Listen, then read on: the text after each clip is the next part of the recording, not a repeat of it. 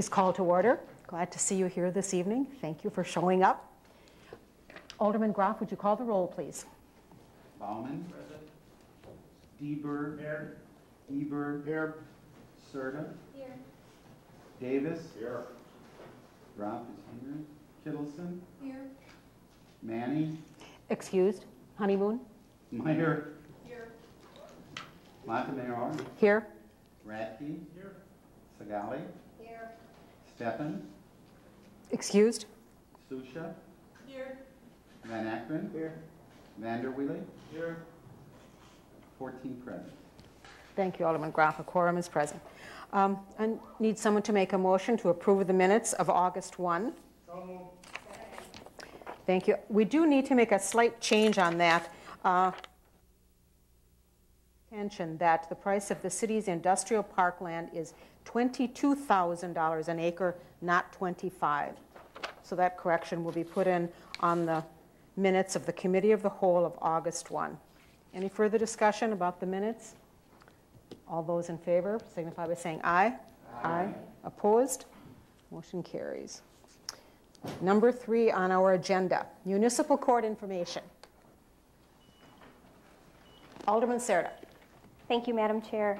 I've asked that some of the committee members, if they're present, I'd like to make a motion to open up the floor, those who are involved in this study, that formulated this study. Second. All those in favor, any discussion on opening the floor to receive information about the municipal court? Yes, Alderman Groff. Is it for anybody from the committee that was there, or are there some more people that you're expecting? Just the committee members, if any are present who would like to speak. Okay. Any further discussion on the motion to open the floor to the committee members of the municipal court regarding information? For the aldermen who weren't in on the municipal court information first time around, which I think, if I have this correct, would be Alderman Kittleson, Alderman Eldenberg, Alderman Davis, Alderman Susha, and Alderman Radke. All those in favor signify by saying aye. Aye. Aye. Any opposed? Yes. Yes. Motion passes. I see Mr. Warner is here. I bet you're going to give us some information.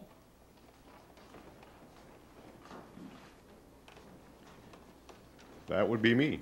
You don't need my address. We don't have a city clerk. Yes, please. 2327 East Shelley Court in Sheboygan, Wisconsin. Mike Warner. Madam Chairman, Common Council, and the viewing public.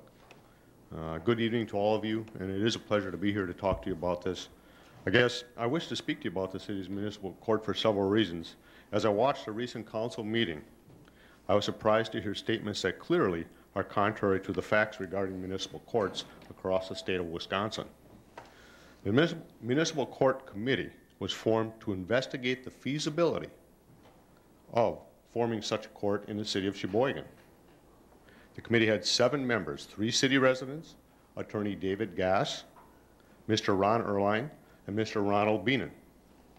Along with that was the city's court services officer, the city attorney, former Alderman Bill Wangeman, and myself.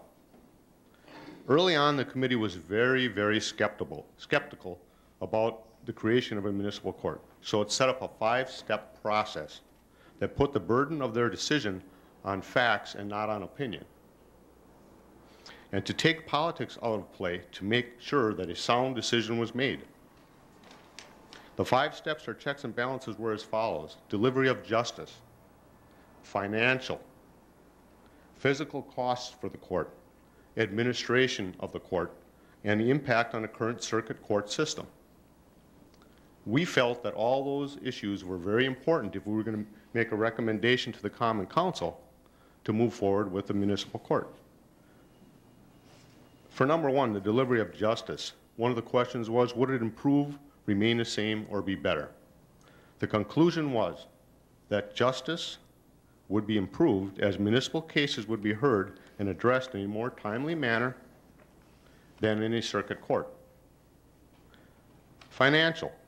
Would the system support itself, provide income to the city? Conclusion, financially the system will sustain itself and provide income to the city each year. Physical costs. What would it cost to set up the court and to operate the court?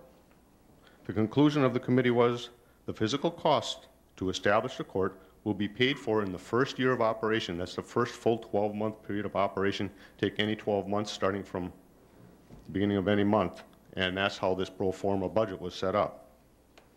Administration, makeup of the system, the judge, the staff. The conclusion of the court committee was that the court should have a part-time judge, I believe it was $18,000 a year, and a full-time court clerk, and also a part-time clerk position. The judge and clerk would be hired at the onset, with the part-time position being filled only if needed. Part of our belief was that if we went to a software system that used the county's current system to obtain a lot of information, we wouldn't need that part-time clerk.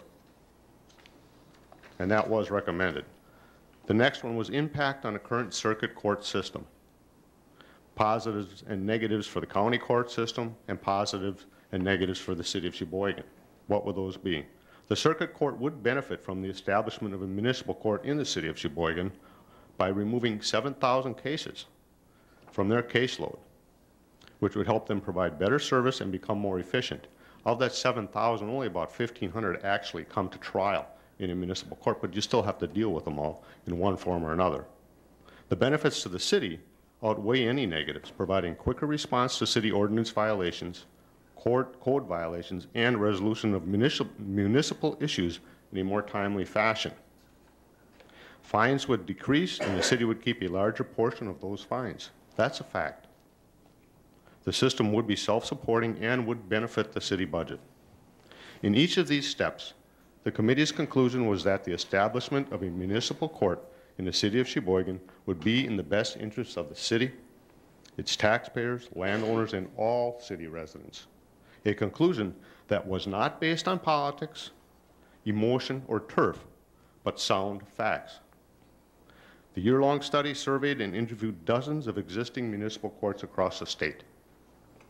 We talked to Plymouth, Sheboygan Falls, and Kohler, which all have established municipal courts, and asked them to join in with us either as a joint system or to share some of the common things, such as court software, which I mentioned earlier, that would tie in with the present countywide crime reporting system.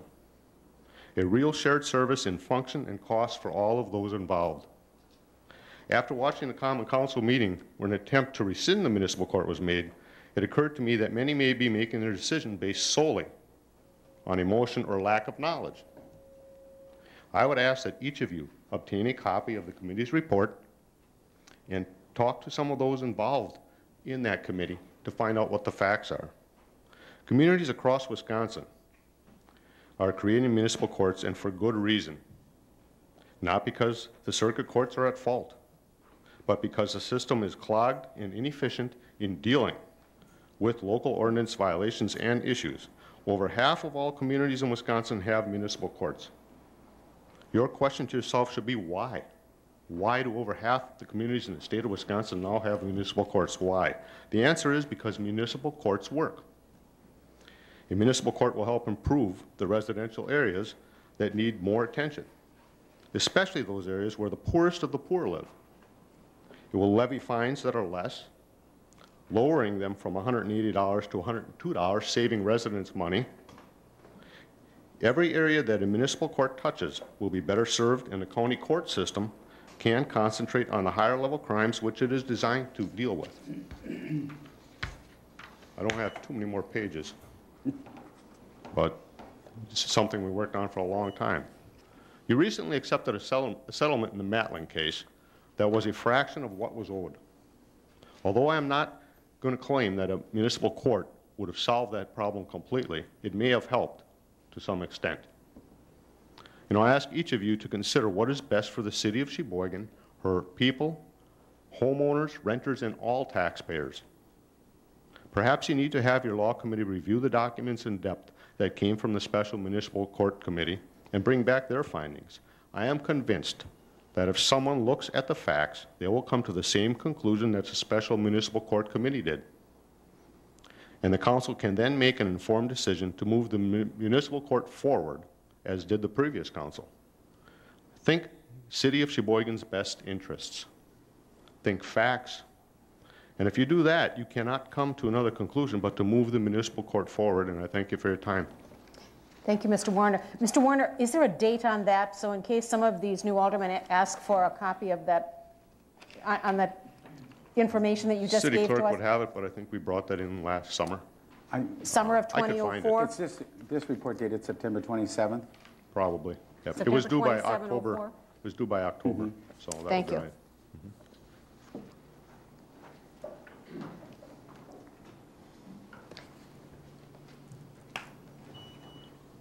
Alderman Serta. Thank you, Madam Chair. Now I have some questions that I would like to address to Chuck Adams. I've asked him to be here tonight so he could share that information with all of us. Do I need a motion? Speakers? Oh, I'm sorry. Oh, Mr. Beenan, yes, please. You were on the committee. Yes, I was. Thank you. I'm sorry. I appreciate the opportunity to speak to all of you. I'm going to speak. I think Mike did a fine job of Mr. Beenan. Yes. Your name Oh, and I'm address. sorry. Ron Thank Beenan, you. 525 South 28th Street Thank you. in Sheboygan. I think Mike did a fine job of defining what the committee found to be the facts of the municipal court.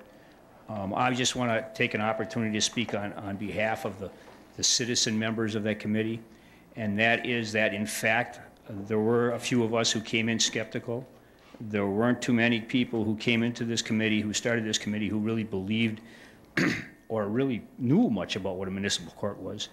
And our findings were, when we left this committee in October, September, October, I think the people that were on this committee felt that we had done a good job. We felt we had been thorough. We felt confident that this would work for the city.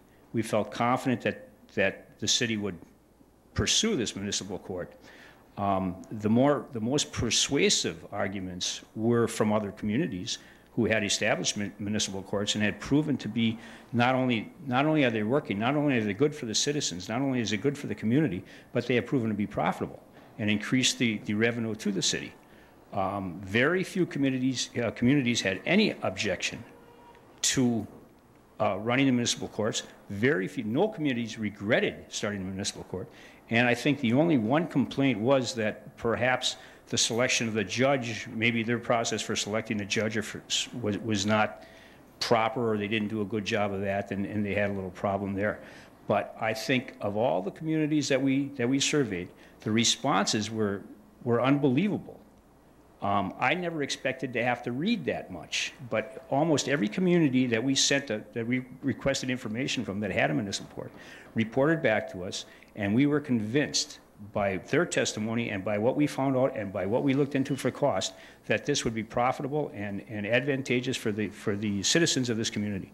And speaking on behalf, if I may, of the rest of the members, we felt confident that we did a very good job. We did everything that was needed to be done. We got it done in a timely manner, and we came out with a positive attitude about the community municipal court, and we think that it ought to be brought forward and moved on. Thank you, Mr. Beenan. I think your committee worked very hard. Mr. Chuck Adams, would you like to address us and give us some information?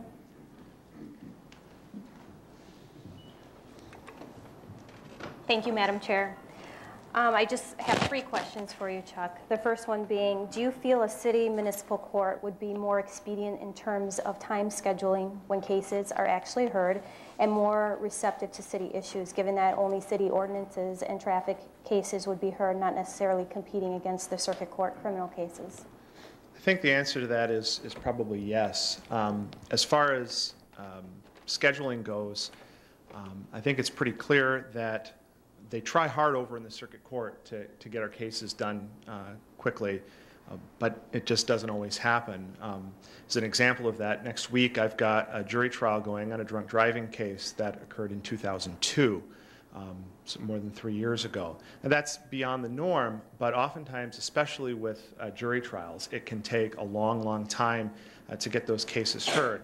And the reason for that primarily is that city cases are not a priority in the circuit court system. And it's not because they don't want to treat it as a priority, it's just simply because they have to treat other things, criminal cases, as a higher priority.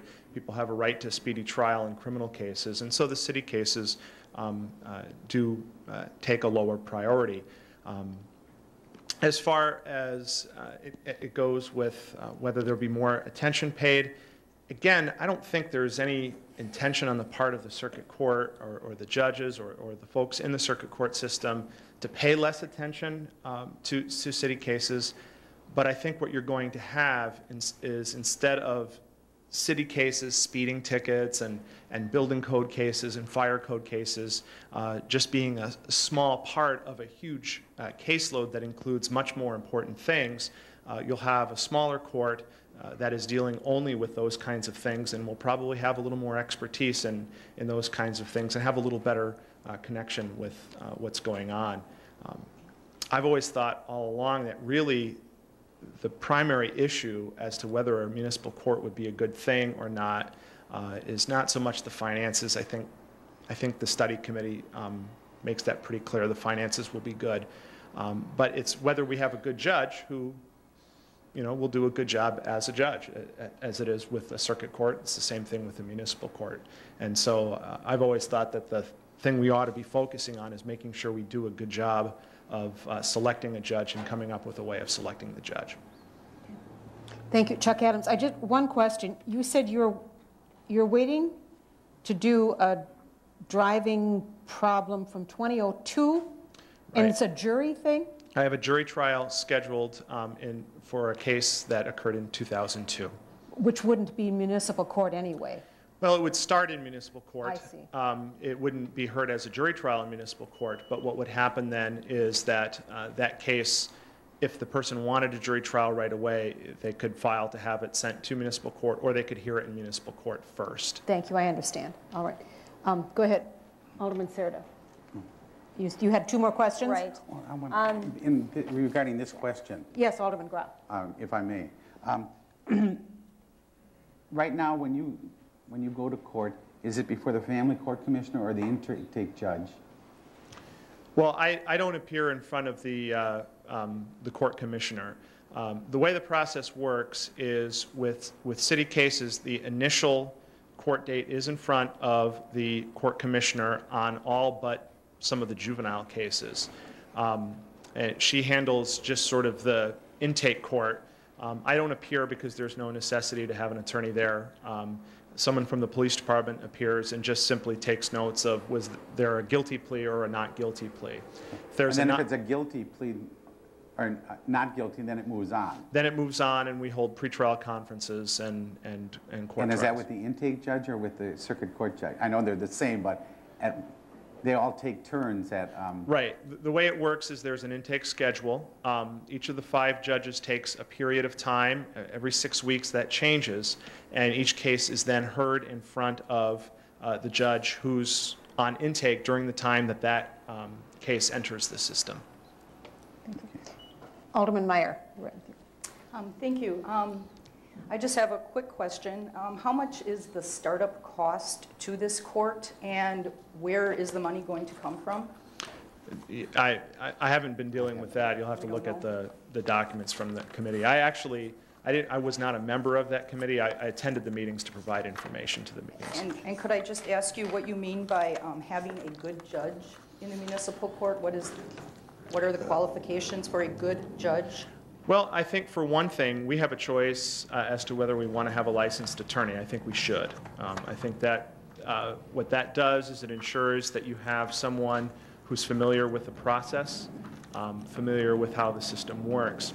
Another thing I think is you just need someone who's knowledgeable, who understands the law, and you need someone who has the proper temperament to be a judge.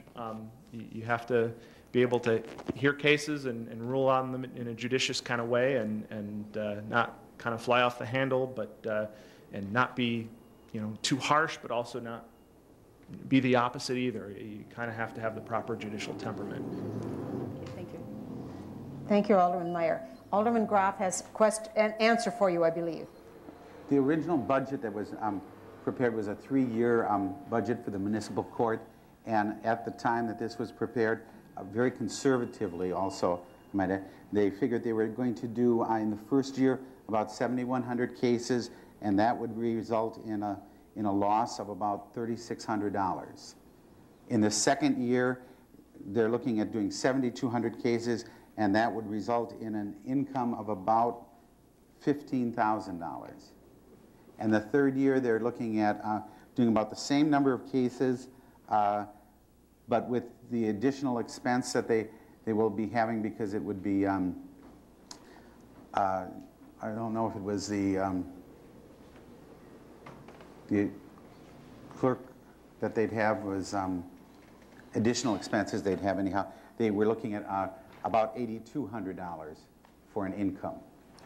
Now, this is available in the city clerk's office for anybody that doesn't have this City of Sheboygan Special Municipal Court Investigation Committee report. So. And I can tell you that the number of cases is very conservative. I think we're going to go over that this year by probably 1,000 cases. Thank you. Alderman Davis, did you have your light on? Alderman Davis. Would the municipal court increase or decrease the amount of attorney time out of the city attorney's office? I think as far as attorney time, it may decrease it some just by being a little more efficient. I don't think that you're going to save a huge amount in attorney time, because I'm either going to be there or I'm not. I don't predict a huge amount of cost savings there, but I also don't think it would be more expensive. Thank you, Alderman Davis. Does that answer your question? Thank you, Alderman Davis. Alderman Sarda, we're back to you. Second question, which goes right along with Alderman Davis' question, and you sort of answered it. How would a municipal court affect the efficiencies of your employment responsibilities? I would think communication, addressing the specific issues specific to Sheboygan. Yeah, I think it would be somewhat more efficient in that you have everything all in one place. I think the one thing that I thought the committee did in that regard that was probably a very good thing was they listened to the folks in Plymouth who had some concern that their court staff was doing a lot of extra work that they didn't expect.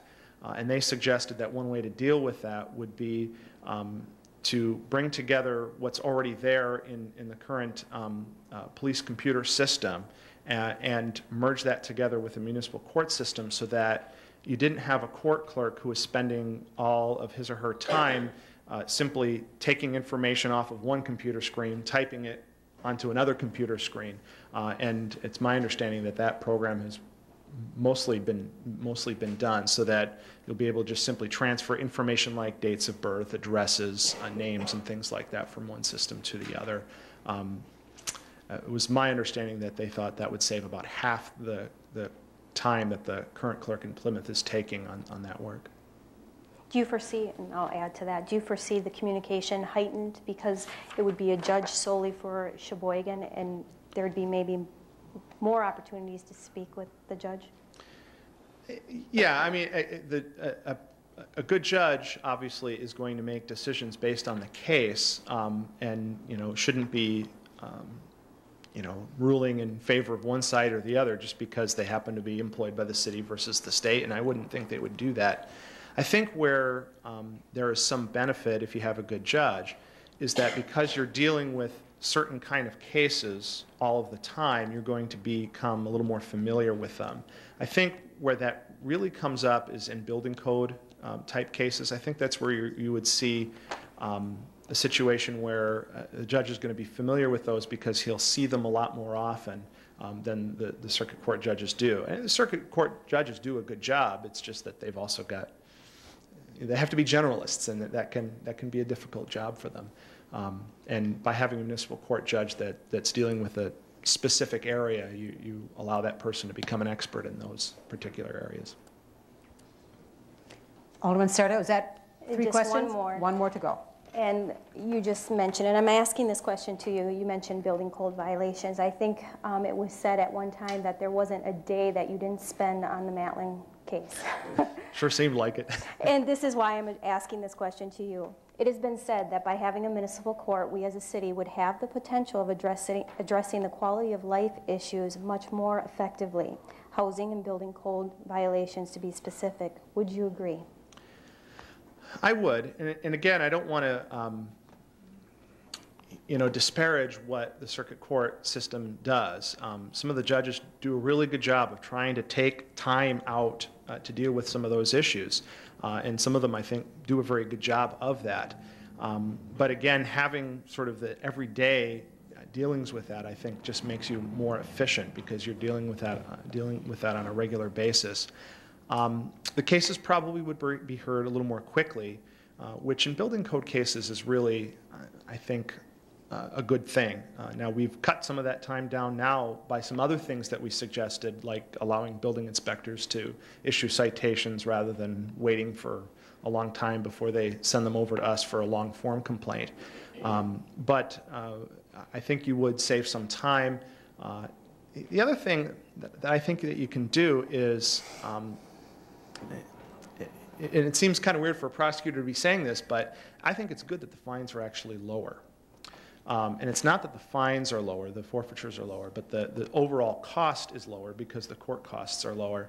And I think that gives, especially in building code cases, a little better chance to deal with the situation a little more quickly.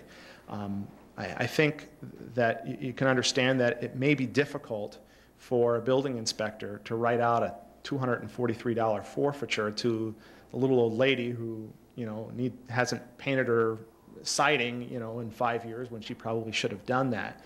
And there are things that they do to try to avoid having to do that. But sometimes at some point you do have to write a citation, and it becomes a little more palatable when you can write a citation that's $80 rather than $240, and then still, the city actually ends up getting, just as much out of that case as they would if it were in the circuit court system with that much higher fine. Thank you, Attorney Adams. Alderman Radke. Thank you, Madam Chairman. Attorney Adams, so let me ask you this. If the fines had been lower, would we have been dealing with Dina Matlin for 25 years like we had been? I mean... Here's my thought on the Dina Matlin matter. It's hard to know exactly because Mrs. Matlin's situation is just so different than any other situation. I don't think we'll ever have a situation like that again. What I do think, though, is that where the benefit would have been in that situation is we would have run our own collection system. The circuit court has improved the way they collect. I think the current clerk of courts does a very good job of that, given some of the restraints that they have. But because a municipal court would do its own collection just on city cases, there are a lot of things that we probably could have done because we would have been closer to the situation that probably would not have allowed things to get so out of hand. By the time I got here 9 years ago, things were already far out of hand to the point where there was not a whole lot more than what we could do than what we already did. And perhaps if we would have had some of those collection procedures in place, it wouldn't have gotten as bad. It wouldn't have solved the problem, but I think it probably would have made it better. Alderman Vanderweel. Thank you, Madam Chair. How often are maybe tickets lessened or cases thrown out because of times, like winter parking tickets, dealing with it in July? Well, directly because of time, the judges never say, I'm throwing this case out because it's so old. However, it's a whole lot easier to dismiss a case when, for whatever reason, it might be a close call, when you're hearing it 8 or 9 months later, because it just doesn't seem to be as important anymore.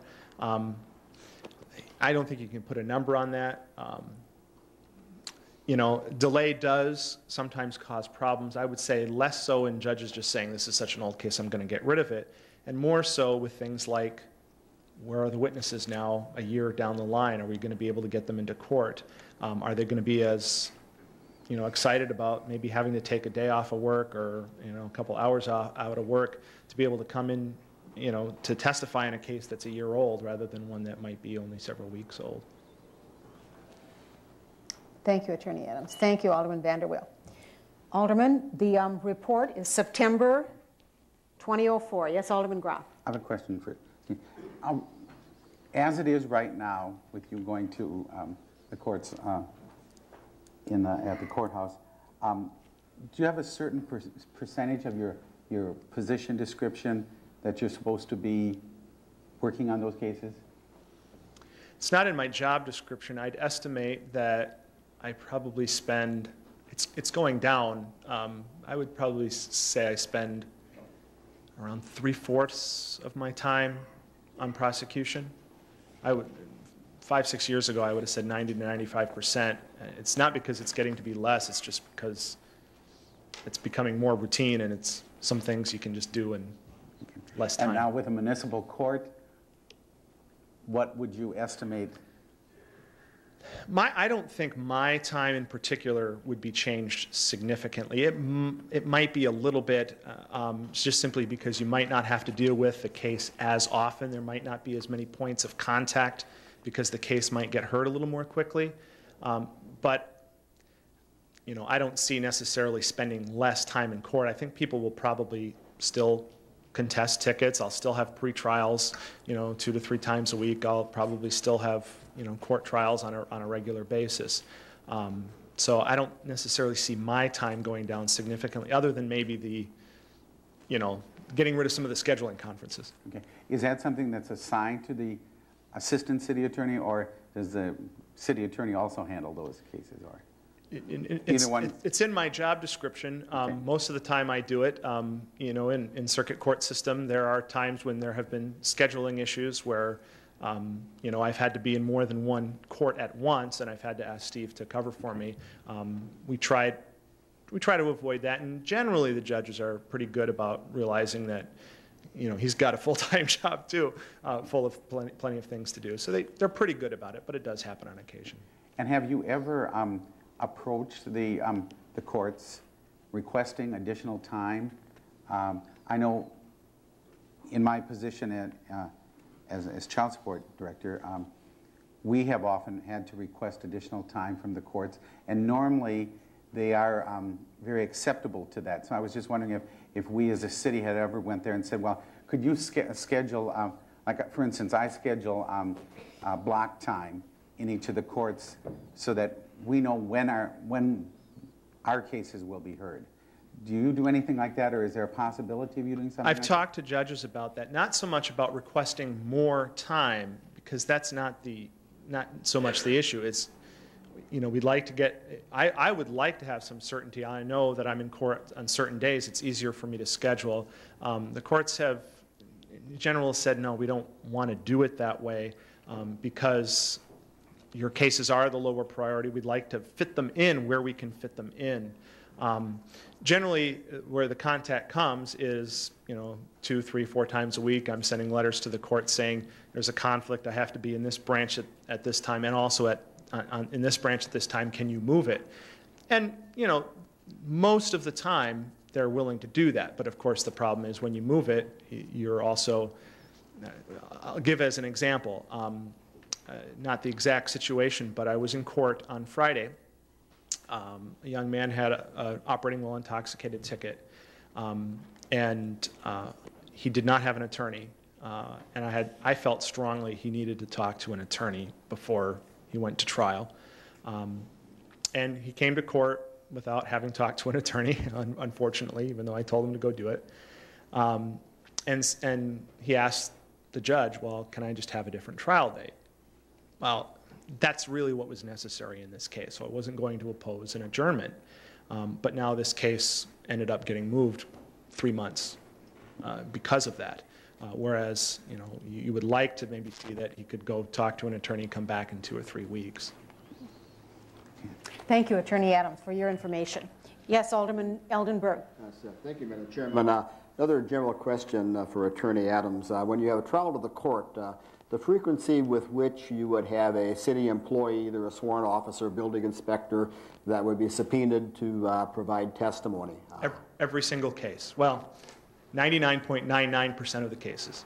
And maybe perhaps a question for Deputy Chief Weiss. I trust that we pay call-in time for that? Yes, that would be the case if the officer wasn't working, and if he's on a different shift, you'd be paying time and a half for that scheduled appearance. I think the benefit in the municipal court would lie in the control over that scheduling. But yes, this would be time and a half. Thank you.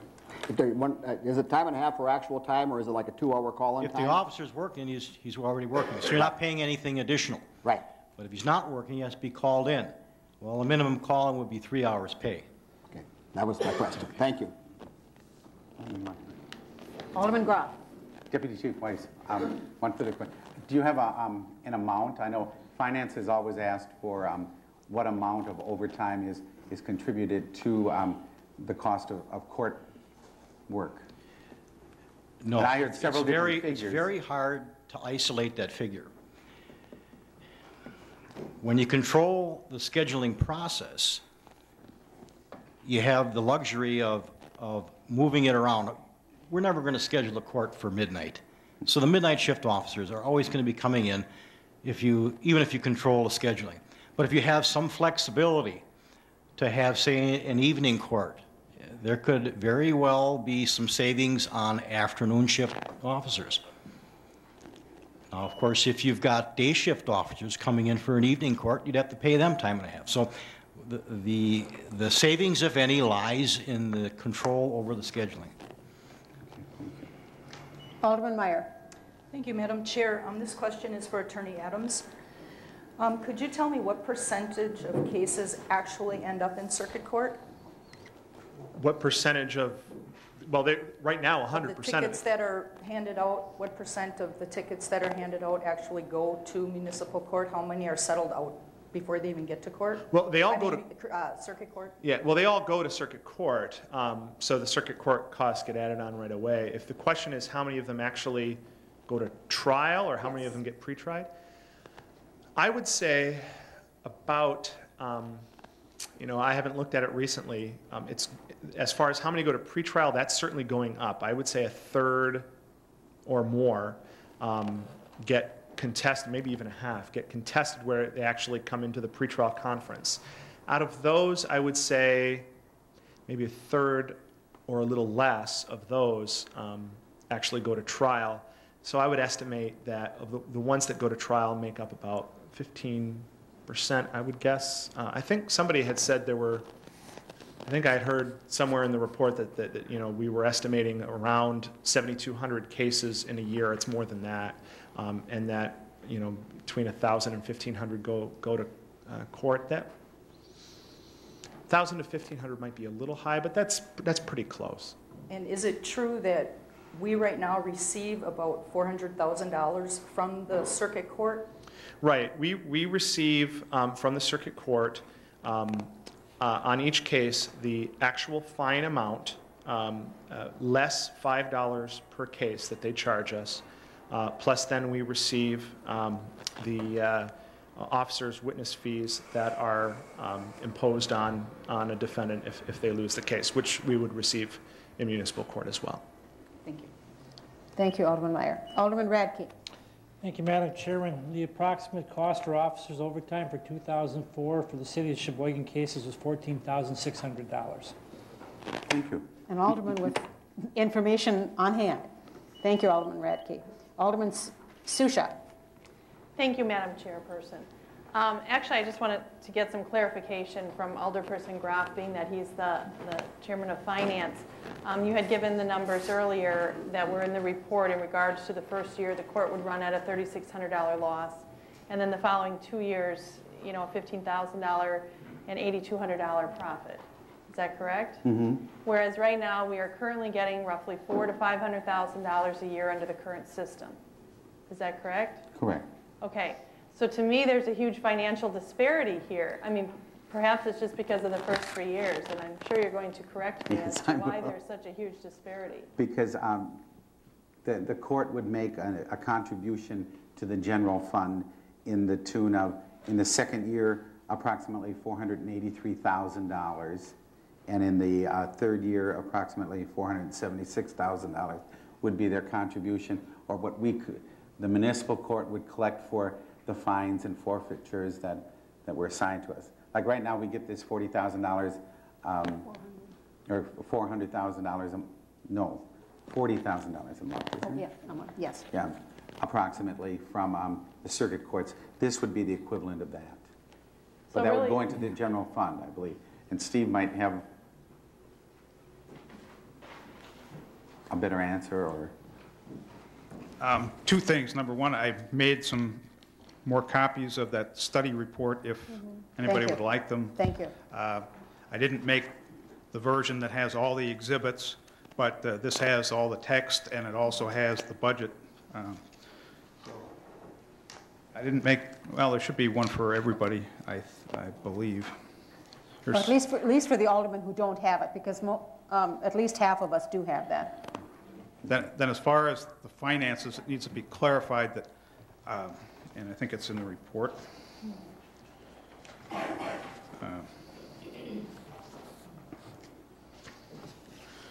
Actually, yeah, it's in the bigger version. I think it's one of the exhibits that has the pro forma budget.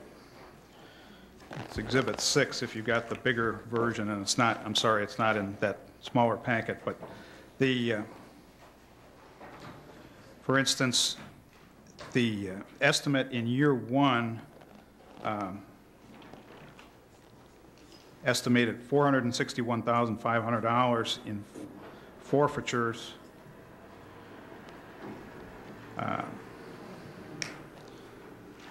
Basically, that would be whether or not you're in circuit court or municipal court. In other words, we currently net about $400,000 from circuit court. What we're talking about is not netting $8,000. We're talking about netting $408,000. You know, it's that much and more. The issue is you get more revenue in because there's less court costs that are going to the state. That's the primary difference. But then you've got city operating costs to offset that increased revenue that you're generating. And the balance is, are you generating enough additional revenue to cover the new additional expenses that you've got? And the report had, I think, a slight deficit in the first year and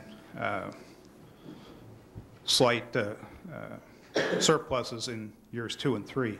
Now, one thing that didn't take into consideration, and you know, I was on the committee, it didn't factor in the capital costs of a municipal court in, say, the new police station. It was, the recommendation of the committee was that on a temporary interim basis that the court be held in the council chambers. But the committee did not feel that that was a good long-term solution, and frankly, the problem is now you don't have a court facility to move to, so this would become longer than just a temporary quick fix. It would probably be several years the way things are going.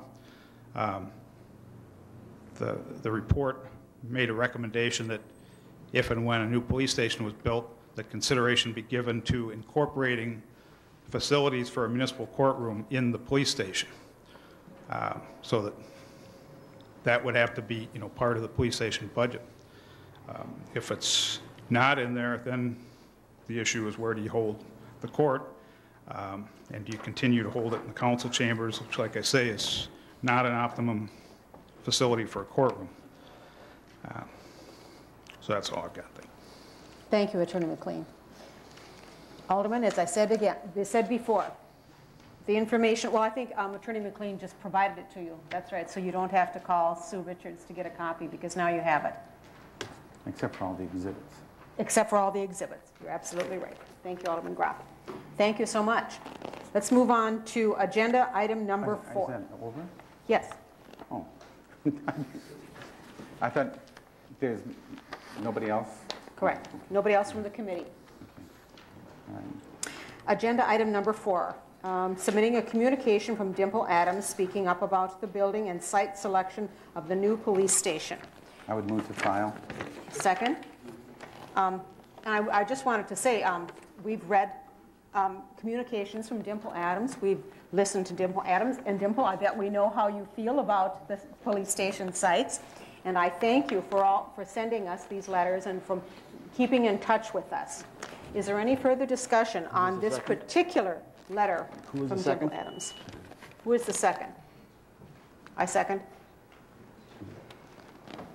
Alderman Segali.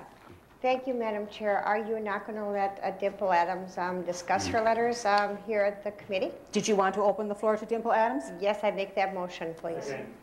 We have a motion and a second to open the floor to Dimple Adams to speak about her letter. Any further discussion? All those in favor? Aye. Aye. Opposed? No. I think you have it, Dimple.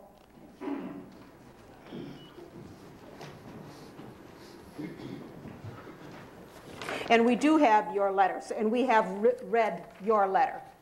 Almost.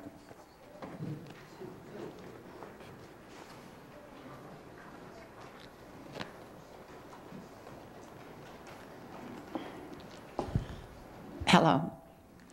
Do I need to give you my address or anything? Yes, please do that. Okay, my address is 1424 Virginia Avenue, Sheboygan. And thank you for allowing me to speak tonight. And it's good to know that you've read my letter and that you're going to give it some consideration. Of course, you know where I stand on where I want the police station built. It's not because I live a half a block from Sheridan Park and because I got irritated that Sheridan Park was rescinded as the site. However, I do think it's important, without being repetitive tonight, to say that this council did make a decision on May 9th that changed everything. And you made a decision to say, we're not going to build a police station that the previous council voted on 5 times, had at least 80 meetings on, and 49 site studies. You know, you would have thought, with the way that the arguments were coming across there, that they just put up a dartboard with the names of the different sites and threw the darts, and that Sheridan Park won. That's not how it happened. They chose Sheridan Park for basically 3 reasons. 1 was centrally located, 2 was acquisition cost was 0, and 3, the police department, of all the sites that were studied, preferred that site. And I'm sure there were other things too, but they felt like the cost would be the best and that it would just be the best fit for the whole thing. Okay, so now we're down to 5 sites. And I just want to point out that, you know, as I came on the 20th, I believe it was, that Wednesday night, that we had the community input session, and we all got up here and we talked, and we, you know, said that I did choose Vandervaart. I choose Vandervaart now because that's the police preferred site.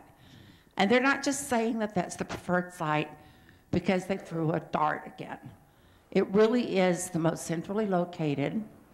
It is on a big northwest, north-south street, and also has easy access to all parts of the city in a timely manner. And I think that's extremely important. And I think if you don't think that that's extremely important, then maybe you need to go on a ride-along or something like that to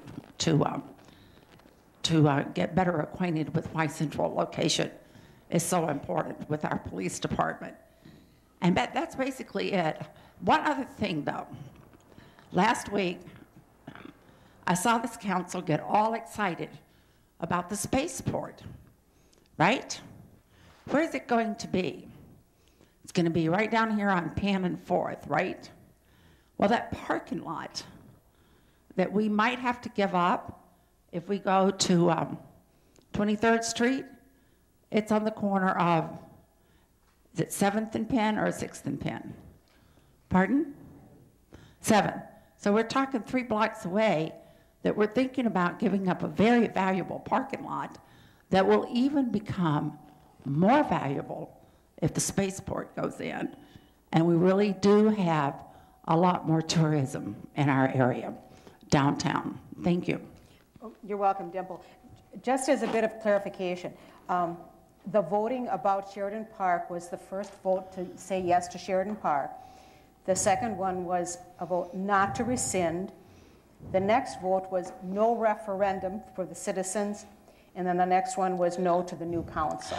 Right, right. When I say that there were 4 votes about Sheridan Park, they were all to say that we stand by our initial vote on August 2nd. Would I be right with that, Madam Chairman? Yes, you would be right with that. Yes, That's you the would. way I meant for that to be. And I think, as I stated it in the letters, I did put that one was a referendum vote and one was, you know, I mean, I didn't, you know, I think I put what the votes were for. And also, I would like to congratulate you that you did not allow another referendum to delay this. I'd like to see this police station start construction within the next few months. Thank you. Thank you, Dimple. Alderman Radke. Thank you, Madam Chairman. I was not here when the architect was picked for the police department station. Who actually picked it? Was that the police department? The council approved that? Is that how that worked? Uh-huh. Who knows? I guess Who my remembers? next question is this. Okay, at one time Sheridan Park was the #1 site. Today Vandervaart's the #5 site according to that draft report we read. So how come we went from wanting the best site to the worst site here? I don't understand what's going on here. I mean, they wanted the best site, we're looking for it, now they're looking at the worst site, and this is their architect. Thank you, Alderman Radke. We won't debate with the citizens. Thank you. I have a motion and a second to file Dimple's communication. Is there any further discussion? All those in favor? Aye. Aye. Opposed? Motion passes. Agenda item number 5, letter from Gina Steinhardt and Jeffrey Allen Bubb regarding their analysis of the architectural firm of Zimmerman's report. And again, Gina Stein. I would move to file. Second? Second. Any further discussion? Alderman Serda. I move to open the floor to Gina Steinhardt or Jeffrey Allen Bubb. Second. There's a motion to open the floor and a second to open the floor to Gina Steinhardt and Jeffrey Allen Bubb. Any further discussion? All those in favor? Aye. Opposed? Nay. Gina Steinhardt and Jeffrey Allen Bubb. Go ahead. And we have your letter and your communication, and we've read it. Thank you. Okay. You said you needed addresses. I'm at 1311 Maryland Avenue. Thank you.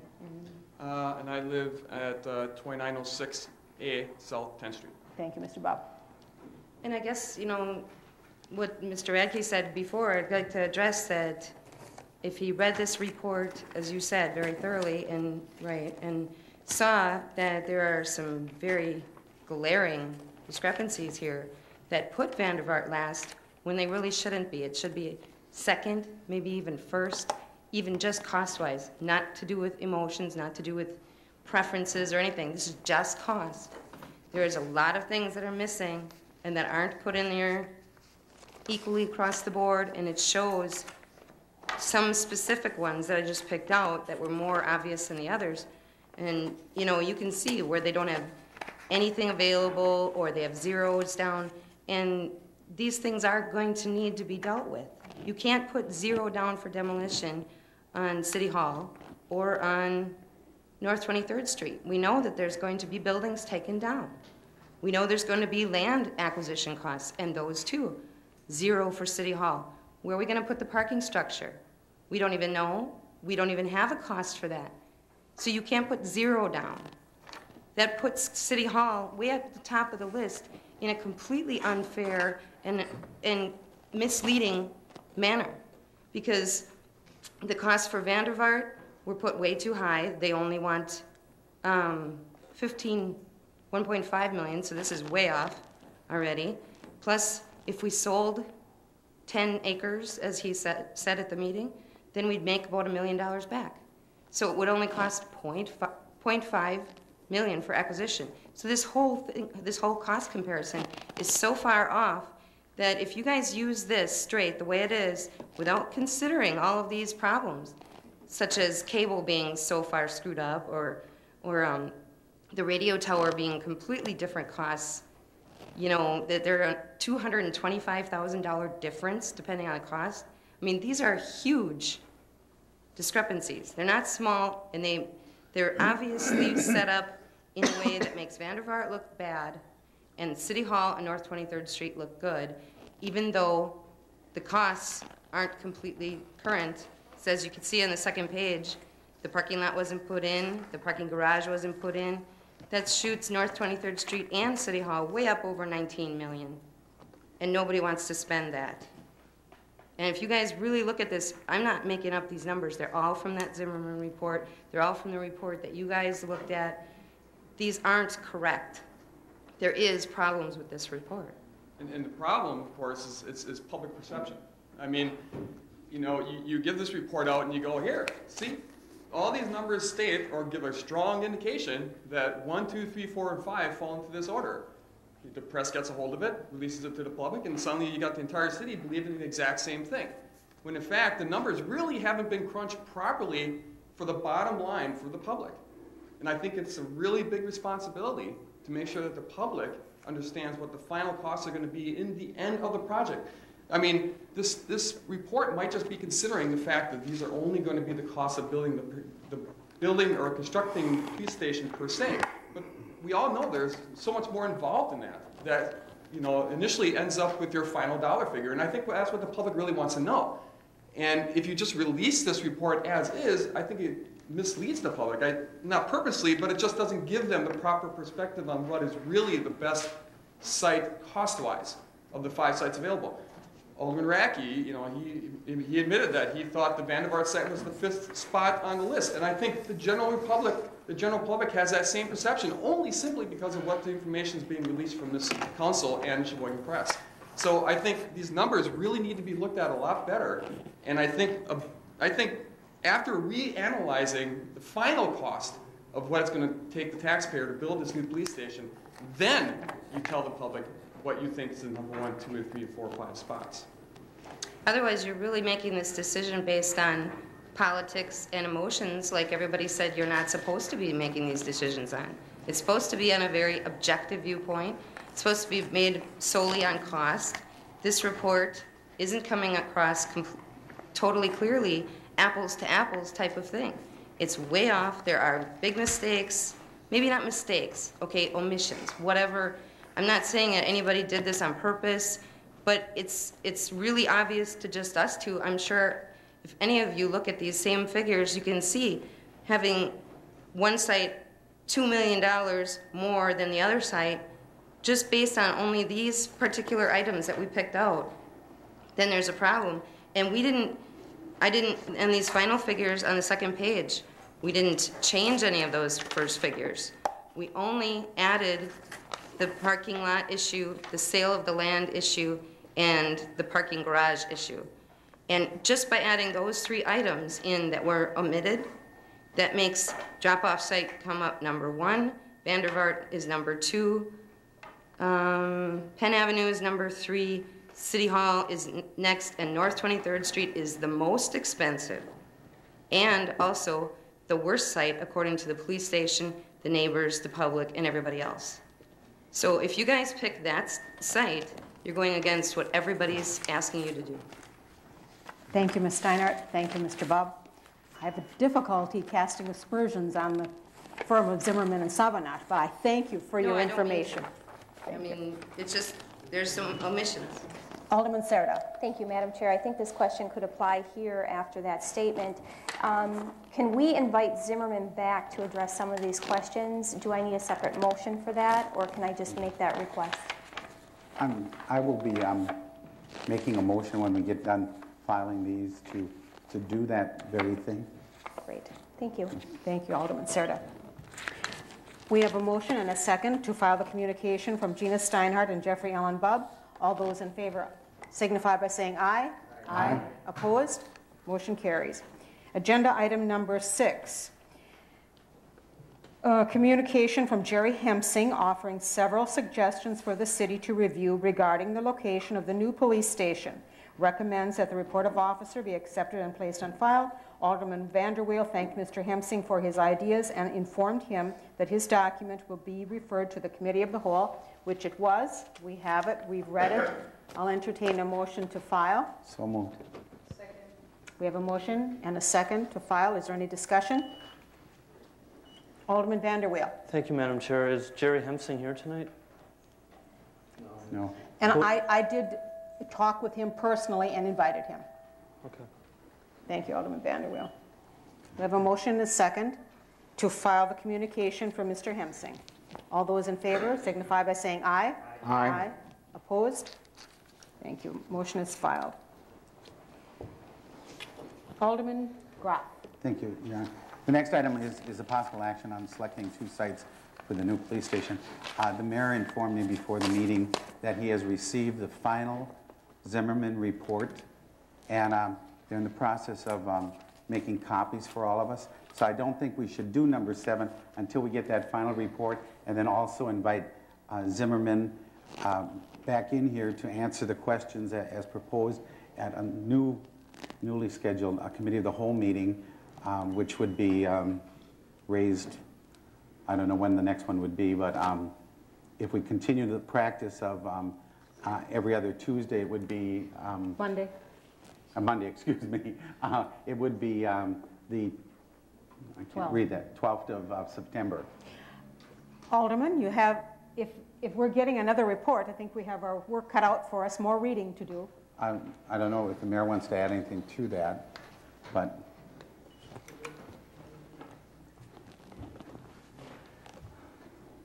well, Mayor, would you be willing to let Alderman Dan Berg say a word? Please. I was gonna, if this came up tonight, I was gonna show you 168 signatures from all the people that live around the 23rd Street site that are 110% against the police department being built on the 23rd Street site, but I gave this to the clerk, so most of you should have a copy of these. More information for us to peruse. Thank you, Alderman Dan Berg. Please, Mr. Mayor, Your Honor. Thank you, Madam Chair. As Alderman Groff said earlier, I received the final draft of the Zimmerman report, and I communicated the receipt of that report to the President of the Council. It is in final draft form, and what that means is that they're tweaking a little bit of the report, but the findings are not going to change. And I asked John Sabinash, Mr. Sabinash, if I could share at least the site evaluations with the council, and he said, feel free to do so. I'd like to point out that every report obviously has an executive summary. The executive summary is not a very lengthy one. It's half a page, but it does point out that the 2 superior sites are 23rd Street location and the City Hall location. And if we go a little further, and this report will be finalized sometime this week, so I'll be able to copy the final report. But as I said, he indicated to me that I could share with you that the site evaluations will not change. If you look at the site evaluations, the final count would put 23rd Street as number 1, City Hall as number 2, drop-off site and Pennsylvania Avenue a close tie, 91 points apiece, and the Vandervaart being last. This is a report that was done by Zimmerman. It's interesting to note that when the independent report that was sponsored by Mr. Mike Muth and other individuals in the community who were concerned about Sheridan Park and the location of the police station and shared services, when that report came out, there appeared to be a clash between the Zimmerman findings and the independent report. At that time, the integrity of Mr. Sabinash was never questioned. Now that the report is not saying what some people would hope it says, his integrity is being questioned. And quite frankly, I don't support that. I don't think that we're in a position to question the integrity of the findings of an individual who has worked pretty hard amongst a lot of dispute, a lot of debate, to make these findings in the best way that he can. He's used an incredible amount of experience building police stations himself and his staff. So we have a report, hopefully, that will finalize the findings that were asked by this council of Mr. Sabinash to go out, evaluate 5, 6 sites. 1 was knocked off. 5 remaining. He's done his job. We paid him close to $30,000 for doing it. These are the findings. I think that when you read this findings, it'll be very interesting reading, very compelling reading.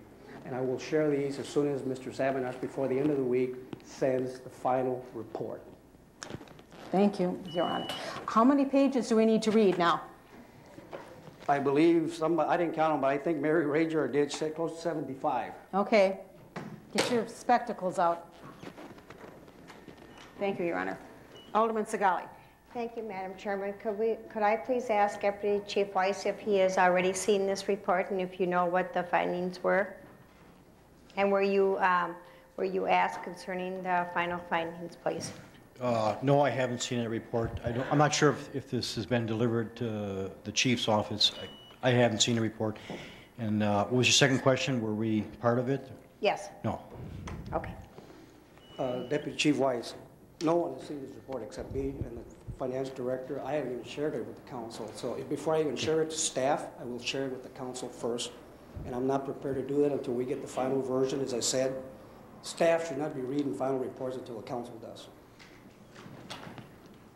Thank you, Your Honor. Alderman Serta. Thank you, Madam Chair. Interesting enough that that questions are perceived as criticism, and yet at one time one individual was criticizing Zimmerman too, but now things are, I guess, going that way, so now we shouldn't ask questions. But getting to what I was going to talk about here, I'm going to make a plea to the public for accountability and for the media as well, because some of you may be under the impression with Vandervaart and the information that they had presented here weeks ago that the city was following up on that. Well, I'm here to tell you that nothing was done. I contacted Vandervaart to see if the city had contacted them on behalf of the information and the willingness to do a land swap. Nothing. I was told that the ball is in Vandervaart's court. Now, interesting how this site can quote that City Hall and 23rd Street site is some of the best 2 sites, and still you had Vandervaart come here and present that they were willing to do a land swap. That's not even factored in. Something's wrong. I stopped by Vandervaart today, reiterating once again, they want to pursue possible land swap. Now I'm asking you, as chairwoman, do you need a motion for our city employee Paulette Enders, including Tom Holton, and forgive me because they didn't know I was asking this, to speak on behalf of the city, to formulate numbers, to talk to Vandervaart and find out what they exactly want, put that in terms on paper so we as a council can vote. The public has the perception that Vandervaart is being spoken to, that this land swap is being considered. I do not want to just have them talking and nothing done. So I need to know, do you need a motion to have our employees do this? Do you feel that the information that Mr. Teetink gave to us regarding the numbers, it would be different that if we spoke to him privately? How many of us in this room understand and can equate what actual site they want, how that equates in terms of reducing the cost at Vandervaart? How many in here can say they know that right now? They want 14 acres. They want us to buy 14 acres. Do you remember what they said here the last time they were here? It wasn't just the industrial park. Do you remember what else they were talking about? Ah, the Heisen. Exactly. Where is that today? Thank you, Alderman Serta. I've heard another. I'll still need an answer if you need a motion. Yes. I think Tom Holton. No, that's not you. You're engineer. Alderman Graf. I think you can bring that motion in, but you can't bring it in tonight because it's not on the agenda. But I think you can develop a resolution or something asking for that, and that's maybe what's needed for the council to look at. Right now, I think we've been looking at what Paulette and Tom had put together, as well as what Zimmerman had put together, so that we can narrow it down to 2 or 3 or whatever we need, and then go out after that more information. I'm just kind of guessing. Vandervaart is on the table, and all the information should be considered at the same time. Right, but we're supposed to narrow it down at some point, or do you want to do a five people? How does that relate, though, to having the accurate information so we can narrow it down? We would be at a disadvantage if we tried to narrow it down without all of the information. Correct. I agree. You're going to bring in a resolution that somebody talked to Vandervaart about the Heisen property. Yeah. Thank you. And I think we also need to owe Vandervaart an apology that we haven't followed up with them on this. Thank you, Alderman Serta. Alderman Danberg. I don't see why we couldn't bring in, why she couldn't make a motion tonight. We're talking police station. We're talking about police station sites. Yeah, we're taking possible action to select 2 sites, and that isn't the action. I think Alderman Serta would be very happy to bring the resolution in. I don't think she would mind bringing that in at all. This body is if I may, this body is the deliberatory body of the council. I know. Okay. I know. Thank you, Alderman Barrett. Alderman Radke. Thank you, Madam Chairman. As I recall back to the Heisen property that we were talking about, Paulette Ender said at the time the Heisen property is not contiguous to the city, so it's not going to help our tax base anyway. So why would we want to go that route? It's not going to help the city. We want to keep them in the city. We don't want to send them out of the city. Well, that may be so, but I think Alderman Serta would like all that information to be presented to Vandervaart. Thank you, Alderman Radke. Alderman Vanderweel. Thank you, Madam Chair. Attorney Steve McLean, what's your opinion about how Alderman Serta should handle this?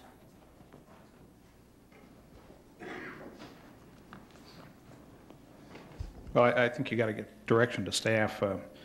Number one, you know, this is committee of the whole. It's a committee meeting. It's not a council meeting. As far as negotiating with somebody that really ought to be coming through the council, if that's what you're talking about, Alderman Serta. So I don't disagree that should be perhaps council action to talk further with Vandervaart. Although, if it's just preliminary information, you know, staff can do that probably without any formal action by the council.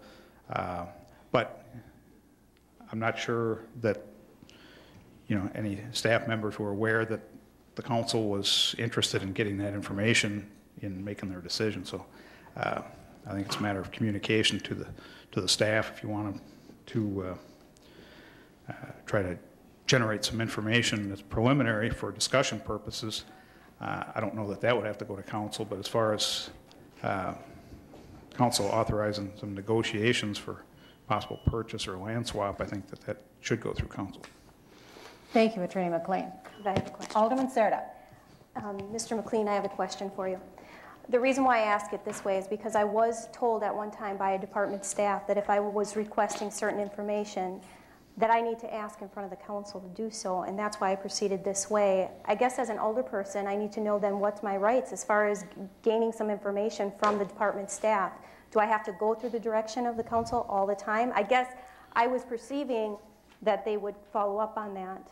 And well, I think Alderman Serta, departmental staff, department heads and things need to get some sense from the council as to what you want them to do. And I do think it's unfair if an individual alderman says, you know, would you go over here and, you know, do this all this information just unilaterally without some sense that that's what the council as a whole is interested in, because then department heads kind of get fragmented in a lot of different ways. You've got different aldermen saying, I'd like you to do this, I'd like you to do that, and you know, they're not going to accomplish anything. They really need to get some sense from the group as to what you'd like them to do, as opposed to, I think, doing work for individual aldermen, you know, gaining a lot of detailed information that's going to take a fair amount of time to get. Thank you. Thank you, Attorney McLean. And Alderman Serta, you're going to take care of that piece of paper. Yes. Thank you so much. Yes. I'll entertain a motion to adjourn. Second. All those in favor signify by saying aye. Aye. Thank you, ladies and gentlemen. See you at the council meeting.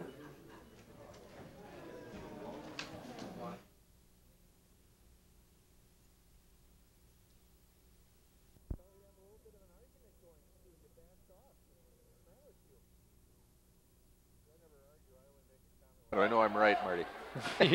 You were wrong that time, buddy. We'll get Mr. Bladorn over here. We'll do an interview with the referees.